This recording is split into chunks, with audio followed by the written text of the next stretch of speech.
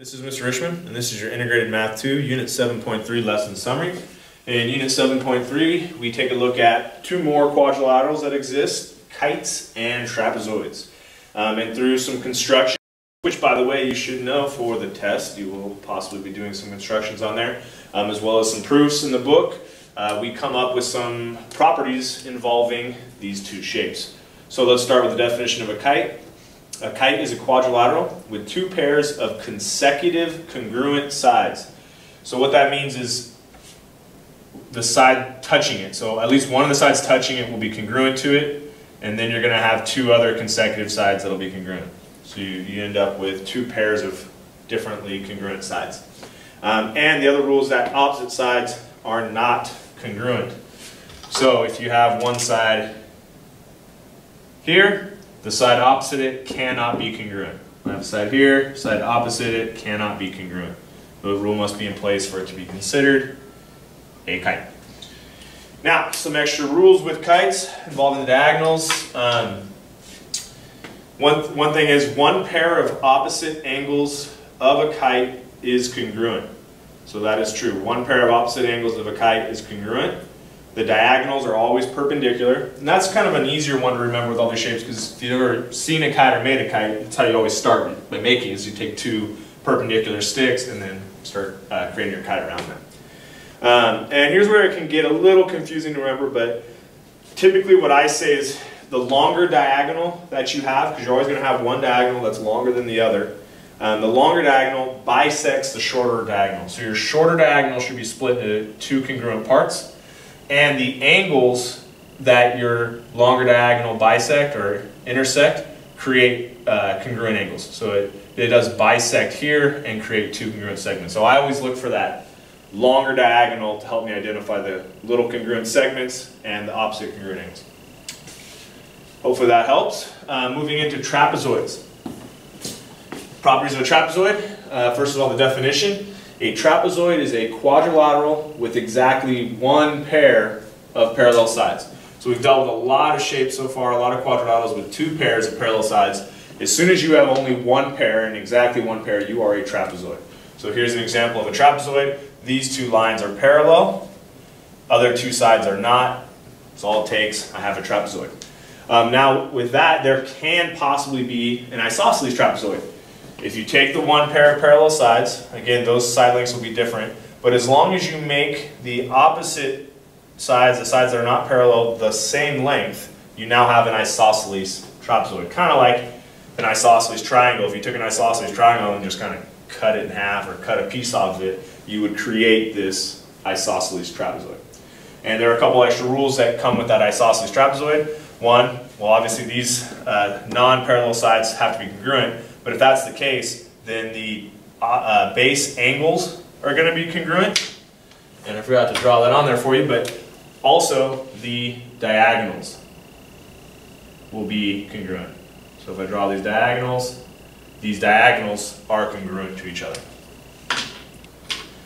Okay, and our last theorem or property that you should be aware of the trapezoid is if we draw a mid-segment. And a reminder for you real quick, what a mid-segment is a segment connecting two midpoints on the shape. So if I find the midpoint of segment CA, put that point E, and I find the midsegment of point F that's on DB, the midsegment of DB, and I connect that, I've created a midsegment. You did that with some triangles.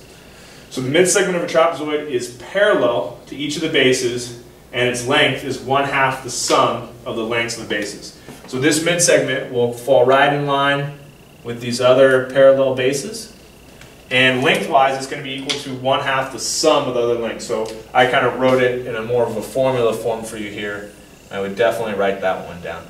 The midsegment EF that I drew would equal 1/2 of AB plus CD. Okay? With that said, let's see how we can solve some problems with this. So we'll do one for a kite and one for a trapezoid. So in the kite problem, what I decided to ask you was, simple as this, what's the perimeter of the kite? Which you'll notice I only gave you some of the inside measures of the kite. So what am I going to need to know to do this? Well, right off the bat, I need to know that these diagonals are perpendicular. That's huge. And again, even if I forgot that for the test and I look and man, those look awfully perpendicular, but you're not sure, make that assumption. It's better off to guess that and have it be wrong than leave it blank and leave yourself with no idea. So when I do that, it allows me to now solve this problem because I have some definite information. One, these are perpendicular, but I also know that these bisect here, which means this 4-inch left segment is also 4 inches over here. And so if I start to break this down, I see that this triangle is a right triangle with 4 and 3, and this other triangle is the same. So if I can find this one length here, then I have 2 of the perimeter lengths that I'll need. So let's go ahead and do that now. I'm going to do the Pythagorean Theorem. A squared plus b squared equals c squared.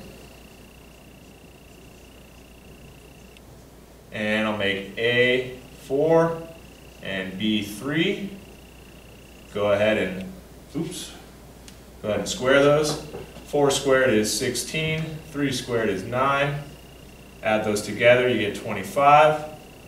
Take the square root of that, and you now have the value of C, my hypotenuse, and I have 2 of the lengths that I'm going to need to find the perimeter. What I'm missing still now are these lengths. And those triangles definitely are not the same as the other 2. They are right triangles because of the diagonals being perpendicular, but they definitely are a different length triangle. So I have one length here that's 4, and they give me that this middle length is 10. So I need to do the Pythagorean theorem for that triangle, which, because the dimensions are the same, would give me the exact same dimensions for the triangle on the right. Again, solving for C to get the final lengths of the kite. So I'm going to again do the Pythagorean theorem. A squared plus b squared equals c squared. I'm going to make A 4, I'm going to make B 10, and I'm going to square those and add those together to get 116. I could write that as a simplified square root, but I would imagine since we're doing perimeter at this point, most of your teachers are just going to want you to round that square root to a decimal. So we'll get that for us now. I'm getting 10.77. We'll go ahead and leave it as 10.77 then.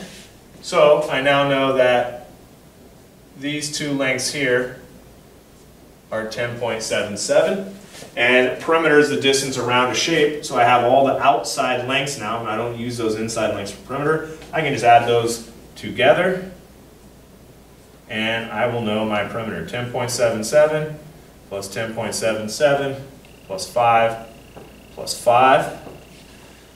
Add those together real quick. Times 2 plus 10 more is 31.54.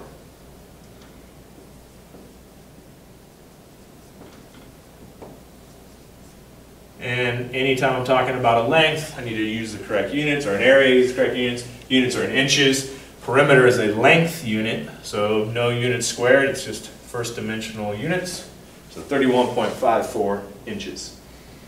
All right, moving on to trapezoid. Here, I'm given a trapezoid. You'll notice I know it's a trapezoid, even though I didn't say it was, because I have one set of parallel sides, one set of non-parallel sides. And I know that AB here is a mid-segment because it's splitting this into a congruent pair and this into a congruent pair, so I know that these are on the midpoints. So I can actually use mid-segment rules possibly in this. So let's look at the info they give us. WX equals 12. I'm always marking everything anyone ever gives me. If they don't give me a picture, I'm drawing a picture. Pictures are fantastic for geometry, guys. Absolute necessity. AB is 18. And CY is what I'm looking for. So let's start with some things we know. I'm missing the bottom base. It'd be nice to have that. I need to find it. So what I'm going to do is the only formula I really know what this is, that mid-segment formula for that length. And if I recall correctly, the mid-segment then in this is AB is supposed to be equal to 1/2 the bases added together. The bases are WX and ZY. So that's the only formula I really have to work off with this for mid-segment, and we're going to plug in what we have. So they do give me AB, so I'm going to change that AB to an 18. And they give me Wx is 12, so I can plug that. And Zy is my unknown. That's what I'm going to solve for, so I'm going to leave that Zy. So now I have an equation to solve, and there's a couple ways you can handle this from algebra. Some of your algebra might be a little rusty. We haven't been doing it too much in here, but you could distribute the 1/2, and if you love fractions, which I doubt you do, you can do that. If you're not so much into the fraction thing, you can get rid of the 1/2 right now by doing the opposite. The opposite of 1/2, or in other words, the opposite of dividing by 2 is to multiply by 2. So I'm going to multiply both sides by 2 over 1. Or just 2, if you like to think of it that way. 18 times 2 is 36. When I do this here, 2 over 1 times 1/2, it's all going to cross out. So now I have nothing in front of my parentheses, which means I no longer even need those parentheses. I'm just left with that 12 plus Zy. And now, just like any other variable, I can solve by isolating. I want to get Zy, so I get rid of the 12. I subtract 12 to both sides. 36 minus 12 is 24. And I've got my answer. Zy should equal 24. I should check my answer here real quick. Verify with the diagram. That mid-segment is supposed to equal half the sum of the bases. 24 plus 12 is 36. Half of 36 is 18. Everything's working out. It's a beautiful thing.